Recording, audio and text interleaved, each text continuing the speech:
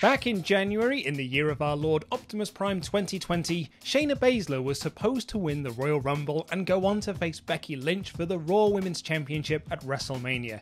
It was the next chapter in a story that started at Survivor Series in 2019 and really was the next logical step. But lol JK, Charlotte Flair won instead. She faced and won against Rhea Ripley for the NXT Women's Championship at WrestleMania, didn't really put anyone over down in the land of black and gold, lost the title without being pinned and went back to Raw, a show she didn't really leave because she was still on Raw and SmackDown while being on NXT at the same time. And before being written off TV due to injury, went straight into a feud with new Raw Women's Champion Asuka. Meanwhile, Shayna Baszler was nowhere to be seen as she walked through her sunken dreams. And because I'm in the seat with the clearest view and I'm hooked to the silver screen, I have noticed the trend that Charlotte Flair plus Rumble win plus NXT title win plus always being on TV equals bad. A cursory glance at any YouTube video comment section where Charlotte Flair is the lead topic would lead you to believe that Charlotte Flair is the worst thing to happen in WWE in, well, forever. And really, when you think about it, this isn't anything new. I mean, ever since Charlotte Flair came up to the main roster 5 or so years ago, she's been labelled by internet critics and armchair bookers as the female Roman Reigns, someone who is shoved down our throats because Vince McMahon really likes them and therefore we have to like them as well. That WrestleMania main event between Becky Lynch and Ronda Rousey, the one that perfectly made sense to be a singles match, had Charlotte Flair put in there because Vince McMahon wanted the WrestleMania main event, the first women's WrestleMania main event, to have Charlotte Flair in it. And therefore, we don't really get a say in the matter. It's just the way that it is. Vince likes them, we have to like them. But what if, and do hear me out comments, I can see you writing there, Big Ruck 42316, I see you writing your comments, hear me out. What if Charlotte Flair is actually good? Now, I could sit here and make arguments all day long, but I think to really prove a point, I'm gonna have to get scientific.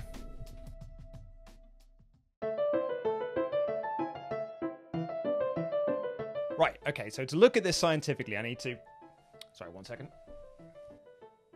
In order to look at this scientifically, what I've done is I've gone through the Wrestling Observer newsletter to find star ratings for WrestleMania matches, Charlotte Flair's WrestleMania matches, because typically it's the biggest night of the year for WWE, it's when they put on their best matches, it's when people put in the most effort somewhat. But I can't just look at Charlotte Flair's WrestleMania numbers to prove if she's actually good scientifically. I need to compare the data to something else. I need to compare her to someone else. The person that WWE themselves will tell you is one of the greatest of all time, Trish Stratus. Now, I know what you're thinking. I can see you starting to type already.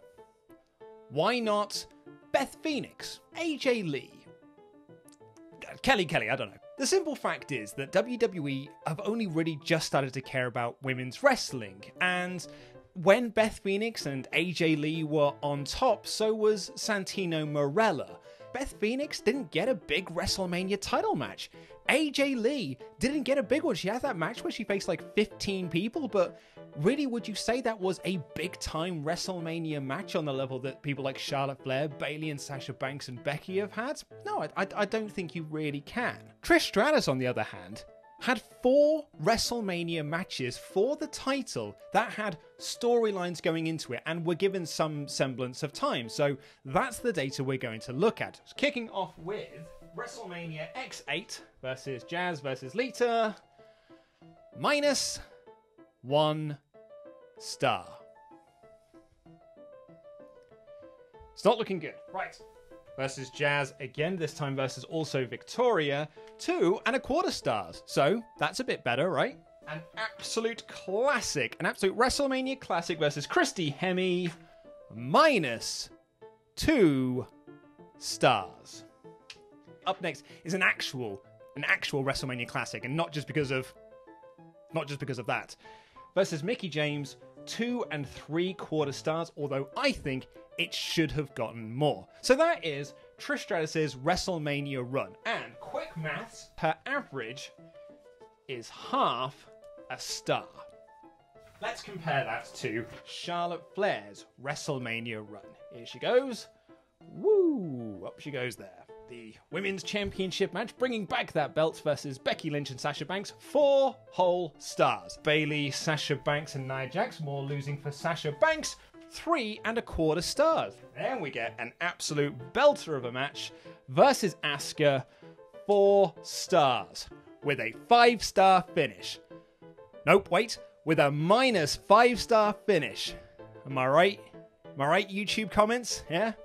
Minus... Yeah, okay. And then we've got the WrestleMania women's main event versus Becky Lynch and Ronda Rousey. She had no right being there, but it's still got 3 stars. Then we have Rhea Ripley, 4¼ stars. Actually, it should be... I should make reference now that some of these aren't all from Dave Meltzer because all of the observers haven't been released. And I think this one's from Larry Sonska. Rest in peace, Larry Sonska. But you get the idea. This is, an average star rating. Gives her a WrestleMania average rounded to the nearest star rating. That's important. 3¾ stars. Not 4 stars, as I originally wrote. And Adam corrected me. I know what you're thinking. I can see you typing. It's not fair to compare Charlotte Flair to Trish Stratus. After all, Charlotte Flair has never been asked to bark like a dog on TV or wrestle in gravy or present a YouTube video wearing a suit jacket when it's really warm. I am going to have to take this off, actually. Tuck my shirt in. I'm on camera, after all. They care about women's wrestling here. They don't care about it here. I totally get that. So what I did next is I compared Charlotte Flair's WrestleMania record to the other side of her coin. Boom! Becky Lynch left a gap in the middle for a reason. You didn't see that one coming, did you? Becky Lynch. Let's have a look at her WrestleMania record. 2 of the big matches that she's had were against Charlotte Flair. Both of those Charlotte Flairs, 4 stars, 3 stars. We've already kind of covered that. Here's one of my personal favourites. All the SmackDown women had a little match. A match that had more women in it than it got minutes. Glad we got that on the main card rather than the pre-show where it would have got some time. Thanks, Twitter. She was then relegated to the Women's Battle Royal for another 1.5 stars. This year's match against Shayna Baszler, 3 stars. When you do the maths and you add it all up correctly, is 2½ stars compared to Charlotte Flair's 3¾ stars. The science don't lie. But I know what you're thinking. I can see your comments. I know what you're thinking. It's not fair to compare Charlotte Flair's WrestleMania record with Becky Lynch's. After all, Charlotte Flair's been given all the opportunity to have great matches. Becky didn't get to have a match against Asuka. She didn't get to have a match against Rhea Ripley. She did not get the chances that Charlotte Flair was given. So, to really paint a picture, I went through their entire 2019 pay-per-view records, collated all the star ratings that they got, and came up with an average star rating for their year. And 2019 was a big year for Becky Lynch, right? That was the year of the man. We had a full calendar year of her as the Raw Women's Champion, right? So this should really paint the best picture as to whether or not Charlotte Flair is actually good when compared to someone like Becky Lynch, who we as fans love. I, for one, bloody love Becky Lynch. Becky Lynch's 2019 record is 2½ stars across 11 matches. And this number, by the way, was massively brought up by that Hell in a Cell feud that she had with Sasha Banks and, ironically, Charlotte Flair. Like, her best matches last year were against Charlotte Flair, right? Charlotte Flair's 2019 record across 8 matches was 3 stars.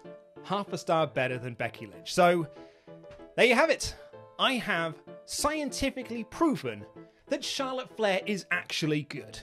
With numbers and stars and sweating. Science. Charlotte Flair is actually good, according to science.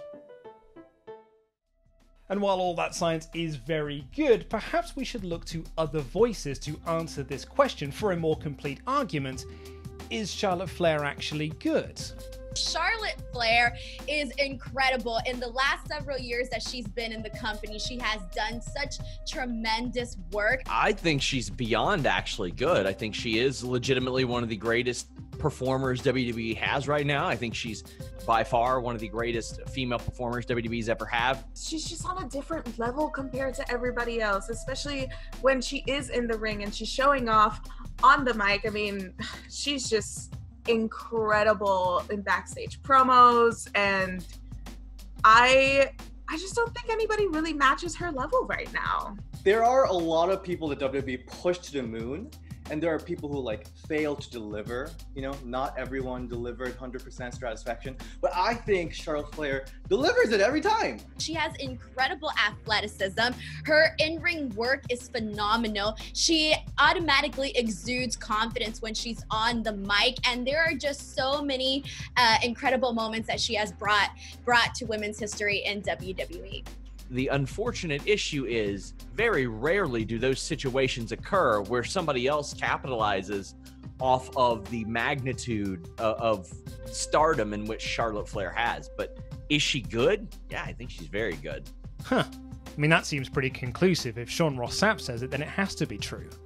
So why do people think that Charlotte Flair is bad? In order to answer this question with even more science, I went to the most scientific place possible: Twitter. I put up a poll asking if Charlotte Flair was actually good, and she won that quite comfortably with 76.4% of the vote. And I love this reasoning from David McKenzie, who says that everyone has their best match against her. That's Bret Hart levels of good. And the replies that said she was good but they didn't like her all had the same argument. It's just her booking that sucks. She's really good, but the booking makes you hate. Good wrestler, massively overpushed. Very good performance, but being overpushed costs them. It's not a matter of good, it's a matter of overexposed. She's just overexposed. If they didn't shove her down our throats, she'd get over a lot more, in my opinion. Seriously best in the business, but shoved down our throats like Roman. Yes, as a wrestler. Yes, as a character. No, as an overexposed wrestler and character. Yeah, she's phenomenal. Just booked very badly. The oversaturation argument, I guess, stems from her post-WrestleMania run where she was on Raw, SmackDown, and NXT seemingly every single week, and also seemingly not putting anyone over. She beat Liv Morgan, she beat Ruby Riott, she beat Asuka twice. She beat Mia Yim in NXT, and even when she lost the title, really it was Io Shirai pinning Rhea Ripley, so Charlotte's entire NXT run was losing once, and even then that was by DQ. And it's funny when you look at those replies because no one's saying that about Banks and Bayley, and they've also been on Raw, SmackDown, and NXT seemingly every week. And part of me thinks that that comes down to the fact that Banks missed a good chunk of 2019 and is now finally getting the heel push that we've been asking for since she came up from NXT. Same for Bayley, whose main roster run has been, well, a wet fart of nothing. Their tag act is really, really good, and we, as fans, kind of want to see them win all the gold and be on every show. While there are other arguments that Charlotte Flair only got her place in the company because of her family name, she's had too many title runs, etc, etc, they all feel a bit irrelevant.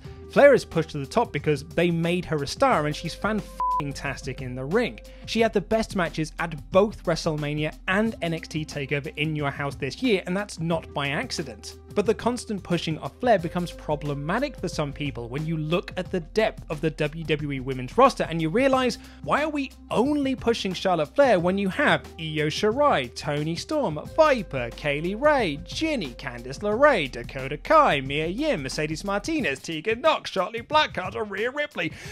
And that's just a casual glance at the NXT roster.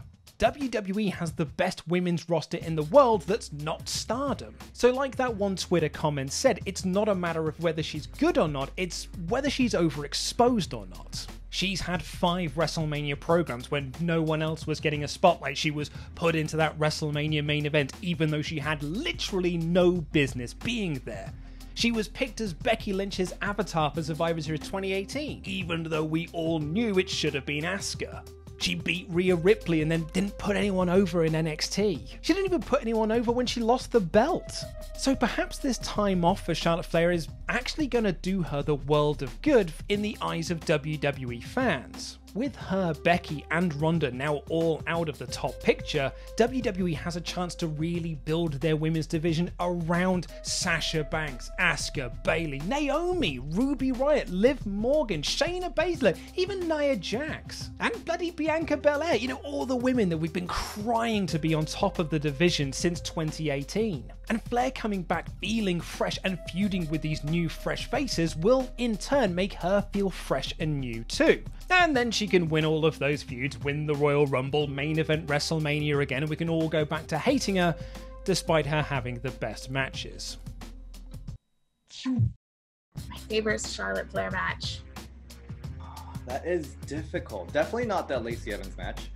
I'll have to say, the match with Asuka at WrestleMania. Charlotte versus Becky, last woman standing match. When she won the Divas title against Nikki Bella. That's a really good match too. I don't think anyone really pays attention to that match. There's a ton of them that I really like. I think that she consistently delivers. Rarely do I see her have a bad match.